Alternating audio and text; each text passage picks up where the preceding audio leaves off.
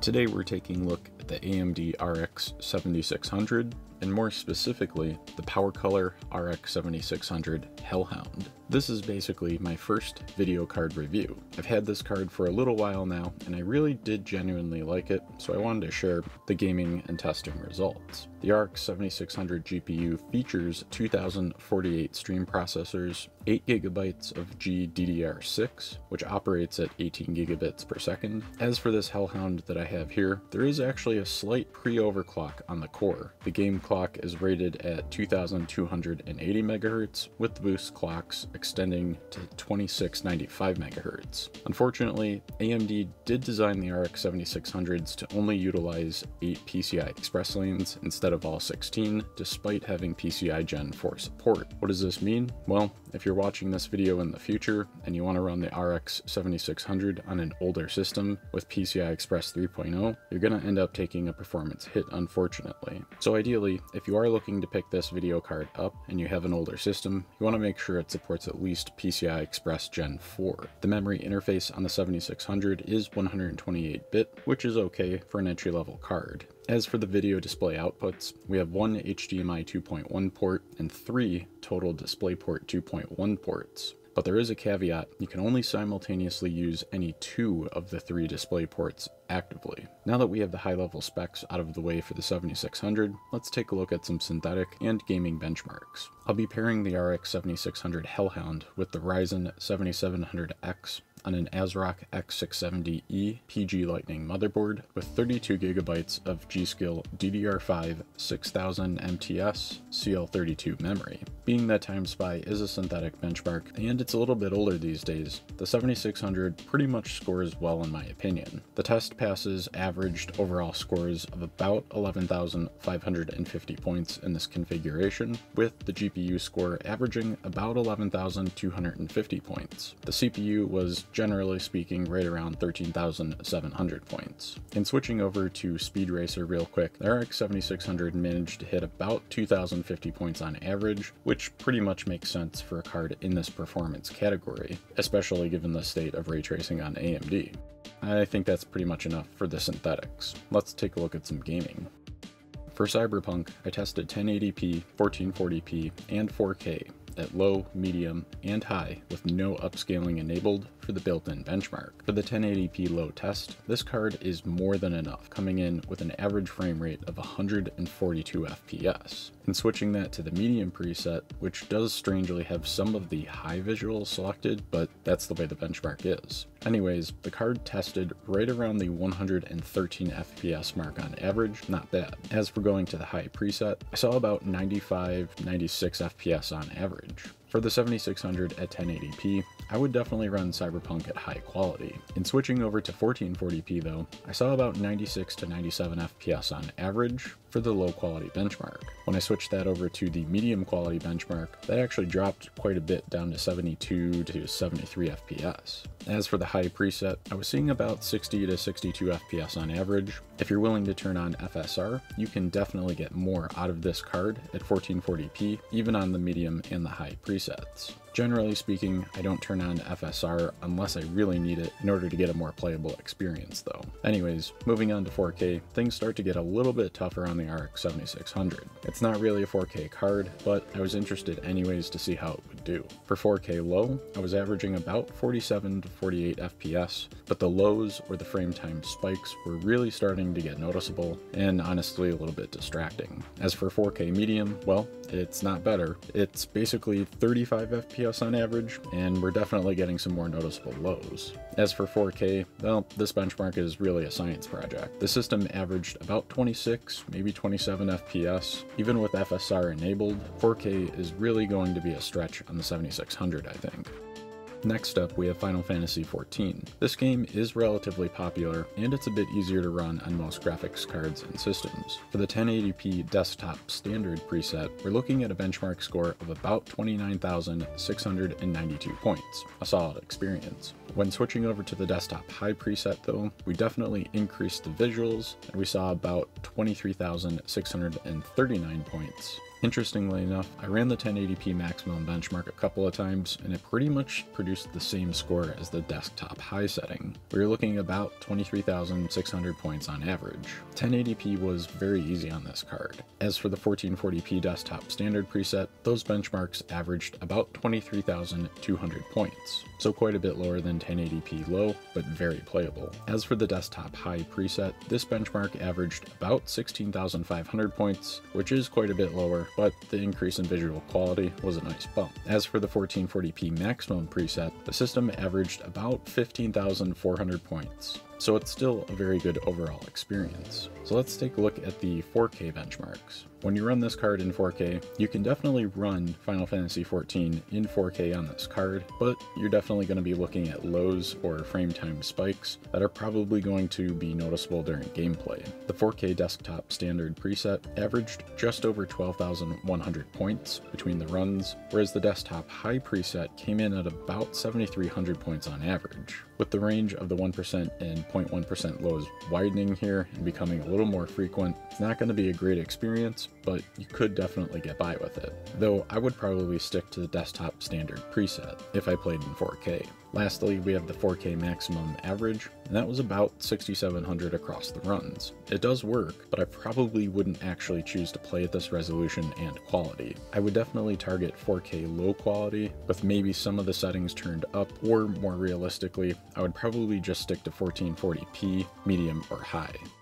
Now for Red Dead Redemption 2, I ran low, medium, high, and ultra for this benchmark, and all of the benchmark runs for Red Dead Redemption 2 are in Vulkan. In looking at the low preset at 1080p, the RX 7600 had no issues with averaging over 170 FPS. This game is a little bit older, and the 7600 is well suited for it at 1080p, so no surprise there. And moving up to the medium preset, we saw an average of about 165 FPS, and with the high preset, and the average did go down to about 130 FPS. If you really want to crank that 1080p preset all the way up to Ultra, this is definitely going to take a chunk out of the overall performance, but it's definitely still playable. I averaged about 78 to about 80 FPS between the tests. Now, switching to 1440p with the low preset, the card was averaging about 130 FPS across the benchmark runs, whereas the 1440p medium benchmark was averaging about 115 to 117 FPS. Continuing on to 1440p high, these benchmark runs averaged about 95 FPS with an overall decent experience.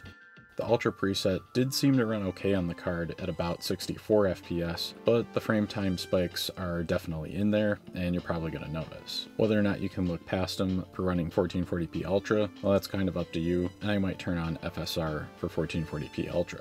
And looking at the 4K low benchmark for the 7600 in Red Dead 2, I averaged right around 70 FPS, but those lows or frame time spikes are definitely getting noticeable. 4K medium averaged about 62 to 64 FPS across the runs. Again, the frame time spikes are getting a little more noticeable, and the game experience just kind of becomes a little less enjoyable. Some kind of upscaling is really going to be required for the RX 7600 in 4K for Red Dead. I would probably only run FSR quality though. As for 4K high, we saw about 52 FPS on average, and of course there were some frame time spikes. Moving on to the 4K Ultra test, this is really a test for science. I just kind of wanted to see how it would do. The card averaged about 39 FPS, but it was essentially unplayable in my opinion. You're gonna have to enable FSR if you want to try this. Next, we'll take a look at Horizon Zero Dawn. For the 1080p original quality preset, we're looking at over 170 FPS on average, basically not an issue for the RX 7600. The favor quality preset saw that average decrease to about 147 FPS, but the visual upgrades were definitely worth it here. Even with the ultimate quality preset at 1080p,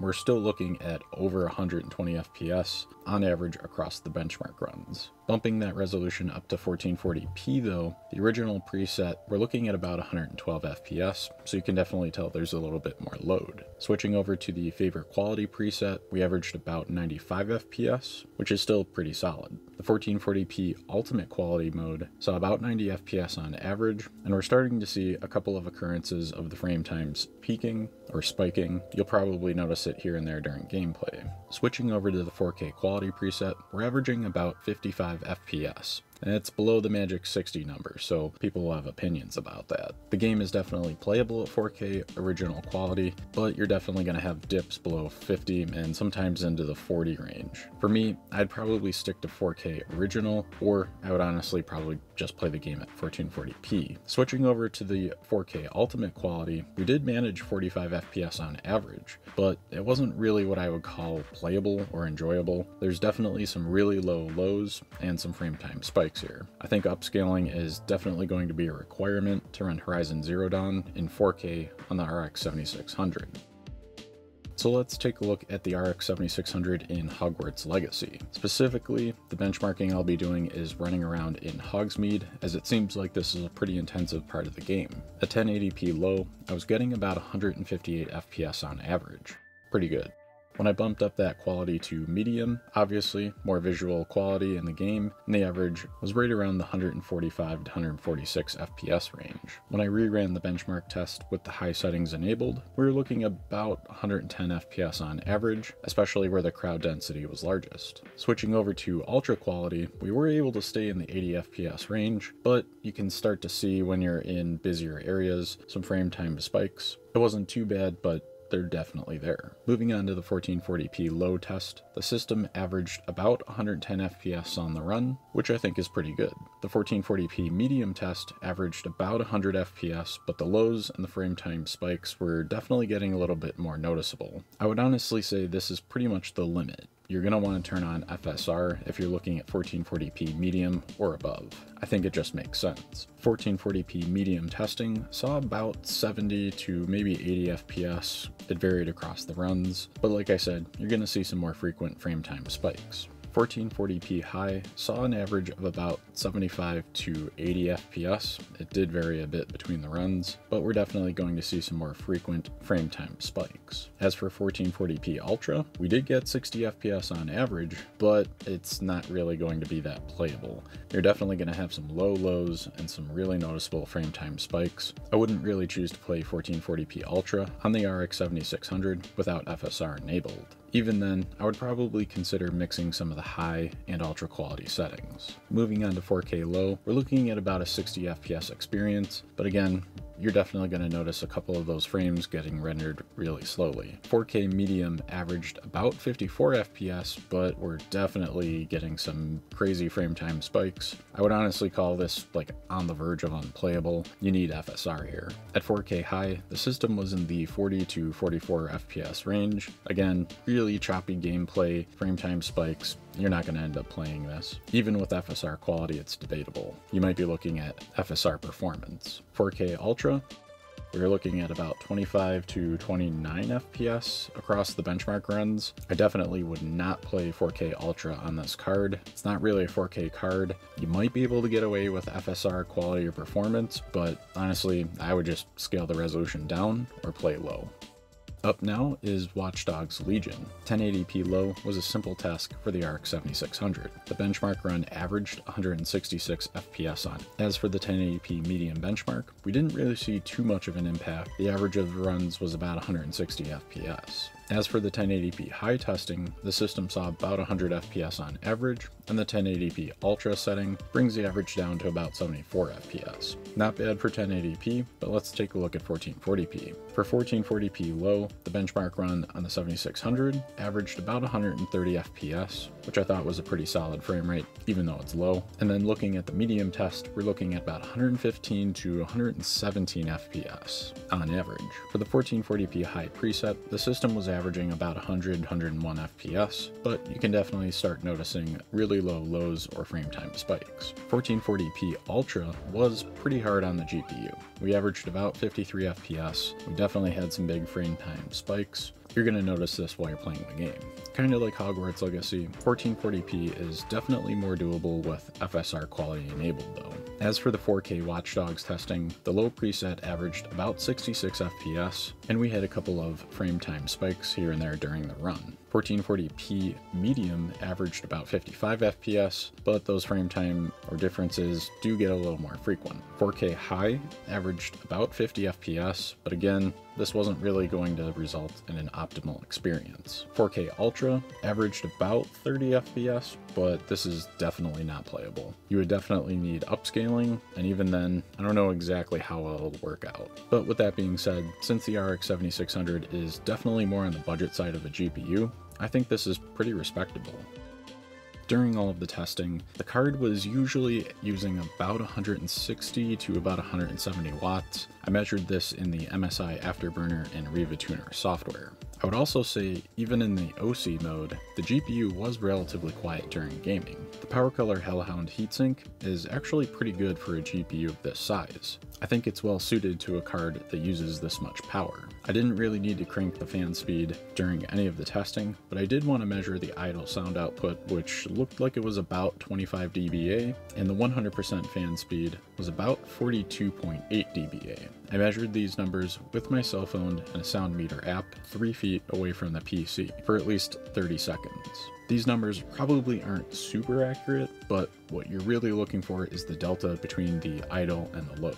That's what's important. If you do need to crank up the fan speeds, you can. It'll cost you a little bit of noise, but if you're on the verge of overheating and losing clock speed, you're not going to give up that much. GPU fan designs, I don't think 42 dBA for total system output with the GPU at 100% fan speed is really that bad. I don't even think you're really ever going to need to run 100% fan speed on this card, unless your ambient temperature is like 90 degrees Fahrenheit, or I think 28 Celsius-ish, somewhere around there. It's probably worth mentioning that this card does support a fan spin down mode. If the GPU core goes under 50C, the fans will actually shut off. The LED will stay on though. They just won't spin up until the core hits 60 degrees Celsius again. PowerColor also says that these fans have an improved design that basically helps optimize the static pressure, bring in that cool air, and eject that hot air to keep optimal clock speeds. You can always flip this card into silent mode from the OC mode, but to be honest, when I get cards that have a silent and an OC mode, I almost never leave the OC mode. Now granted, some cards do get a little bit loud, but this RX 7600, the Hellhound model, definitely does not. We also have a fan color switch.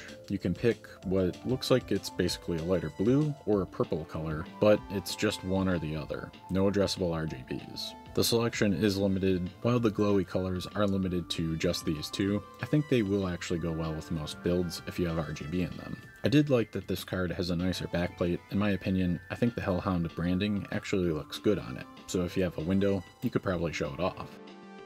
I would say overall that the PowerColor RX 7600 Hellhound GPU is a solid choice if you're looking at a 7600 class card. The only main issues that I have with the 7600s are, like I said, the half bandwidth PCI Express interface, and the fact that AMD pretty much set the prices on these to be a little too high in my opinion. The Hellhound model is going for about $290 right now on Amazon at the time of this video, and the 7600 XT Hellhound is about $350. That being said, if you really want to buy new, I would recommend this Hellhound over the fighter model from PowerColor. It only costs a couple more bucks, and I think it's a little bit of a better card. You're getting higher boost speeds and of course the blue and purple. So yeah, this was my first GPU review. If you guys think I missed anything, or if you want to see other games covered or any other tasks, I edit videos in DaVinci Resolve. If you want to see stuff like that in the future, definitely let me know in the comment section. If you found this one helpful, toss a like on it. That'll let YouTube know to recommend this video to other people who are researching RX 7600s. If you're into home lab and gaming stuff, get subscribed to the channel and ring that bell for notifications. Until next time, keep on gaming.